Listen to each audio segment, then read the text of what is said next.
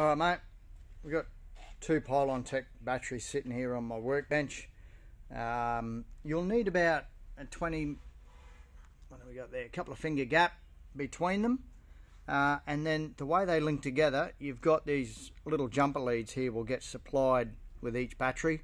What you're going to do, you're going to jumper, you can see each battery's got two positives and two negative connections. So have a look at that. That guy there will just push in.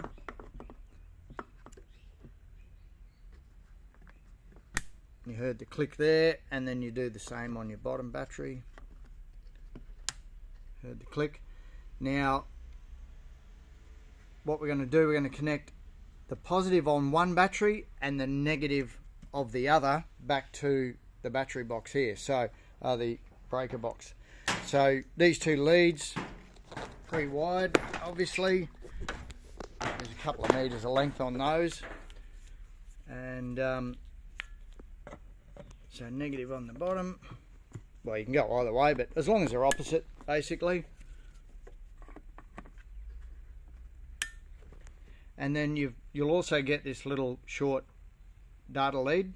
That's going to go from RS485/L0, and each battery's got an L0 and L1. So you're going to go out on the bottom battery, and you're going to go L1 on the top battery.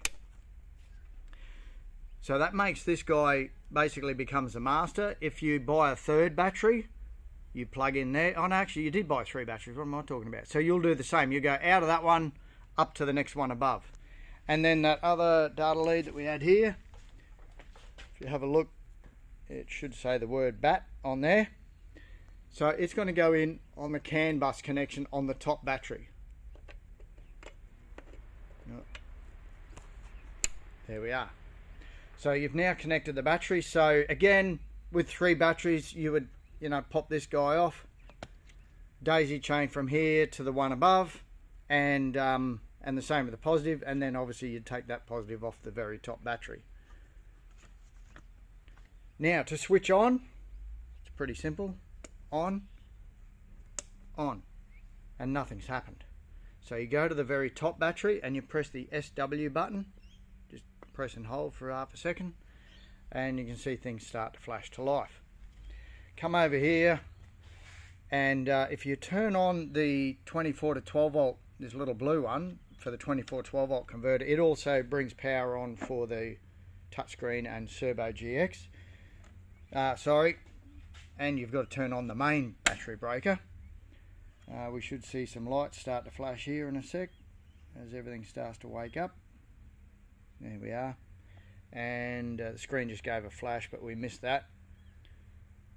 And then you can turn on your MPPT, turn on your safety switches, come over to the inverter, switch on the inverter to the on position. You heard the inverter wake up, just waiting for the screen to come up as the, there we are, starting. So the Turbo GX is booting up now. We've got a green light for Wi-Fi access. Now this will be a setting you'll need to do at home after it's up and running. So it's saying inverter off at the moment. It's still waking up. It'll have that data link up shortly and give us the word inverting. There we are. Tap on, if you tap on the screen, it's a touch screen, so you tap on the menu and you get this list of menus. Now what you need to look at, if you've got Pylontech batteries, go into Pylontech, oh hang on, can't do this and watch the screen, tap Pylontech, sorry, scroll down to parameters and look at charge current limit. That's saying 111 because I've got two batteries. So you'll want another half of that again, so another 55 volts, 55 amps, so you should end up around 160 amps to show that you've got all three batteries talking. So if you don't see that, if you see 111 means there's only two talking. If you see 56 volts or something, then it means you only got one battery communicating, if that makes sense. So and it'll tell you there state of health, battery temperature. I'll scroll up, there we are, the voltage, amps going out, and state of charge is 88%. So yeah, that's what I wanted to show you. Scroll down until you get settings, and then scroll down until you find Wi-Fi. There it is there. Wi-Fi networks. And what you want to look for is the Wi-Fi network that you want to hook up. So your hotspot on your phone, etc. Obviously you would go in and plug in your password there, etc. So I don't have a hotspot running here at the moment because it's turned off. That Venus number there, that's itself actually, because it creates its own hotspot so you can access it locally. And that's about it. So just hit pages and you'll get back to your touch screen, back to your colour screen. I'm going to, just for a quick demo, you've also got this guy here coming off here. That's going to plug into your Phoenix inverter for alternator charging, and I'm just going to use that as a pretend shore power inlet. You heard the contactor kick in then, so when the Phoenix starts, that contactor will pull in, and if we watch the inverter we should see it switch over to charger mode to show that shore power is coming in. Takes a few seconds.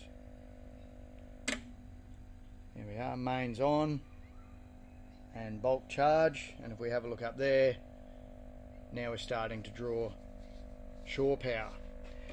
Now what you're going to want, you may recall this from your previous system, we're going to go in to menu, we're going to scroll back up till we find the multi-plus and input current limit. I've set it 2.5 currently. That will be good for the Phoenix inverter, but if you happen to be plugged into the caravan park, you're going to want to come in and change this, and so obviously just, you know, plus, minus, etc., and then hit a tick there to acknowledge. You can see that's changed, and so if we go back to pages, we see we've increased our shore power current that we're bringing in. So for the Phoenix inverter, I'd say no more than about 2.5. For shore power connection, that'll be whatever you want, whether it's 10 amps or 15 amps from a caravan park, or if you've got a Honda generator, something like that, might be 6 amps. So yeah, alrighty. I think that's about it. I don't think I need to show you too much more on this. So mate, happy days, enjoy it. Oh, the only trick will be, yeah, if you get an extension for those, plenty of holes up there. If it won't fit, just, you know, maybe use a don't use these guys on this side because they're blocked off by this barrier, because that's 240 this side here. So I've got some bungs on order and they still have not arrived, which is really annoying.